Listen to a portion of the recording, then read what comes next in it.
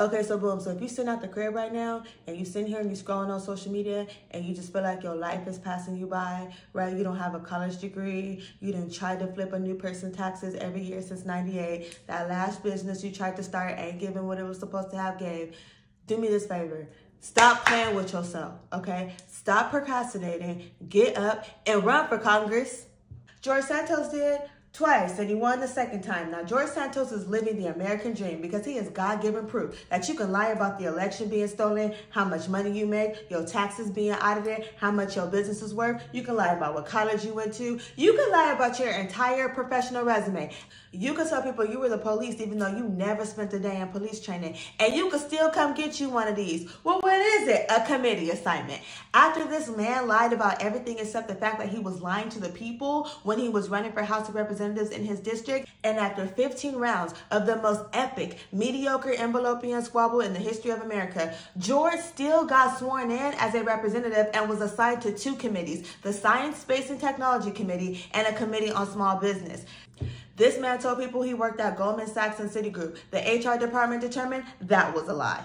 He also told people that he graduated from Baruch College with a 3.89 GPA, which would have put him at the top 1% of his class. The admissions department determined that was a lie. In fact, this man does not have a college degree at all. This man is on two committees, has access to American secrets, and he wouldn't even be on fries at McDonald's if they found out he lied on his job application like this. But see, this is why you can't believe most of the stuff you hear and half the stuff you see, because this man really sat up here and told people, oh, I graduated college and I'm leaving with no student loan debt. So you also left without a degree and without ever registering for any classes. So while you sat up here telling people I picked myself up by my bootstraps, the ones you stole from your roommate, I'm telling y'all right now, they gave out audacity with the mail-in ballots in 2020 because this man also used a fake name for his nonprofit, and then come to find out the nonprofit didn't even exist. I don't advocate for violence, but once some animal rights people get on your head, it's a whole nother situation, okay? If we didn't learn nothing else from Michael Vick and Breonna Taylor, it's that sometimes our system of justice cares more about punishing people for how they treat animals than it does the preservation of human life. So if I was George Santos,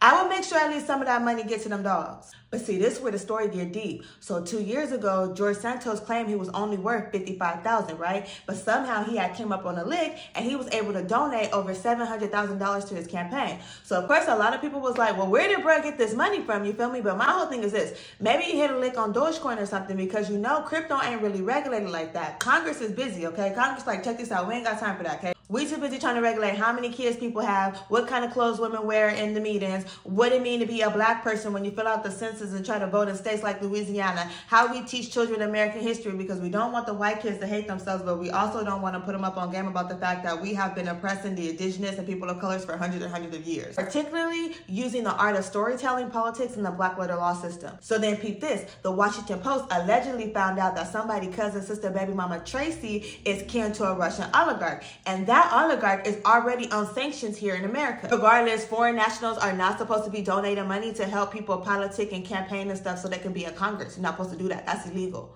At this point, if the Republicans don't figure out what they're going to do about this debt ceiling soon, we might need the homie Santos to start calling in connections and collecting on these bills. He may not be welcome, but one thing about it, he do know how to get his hands on some money.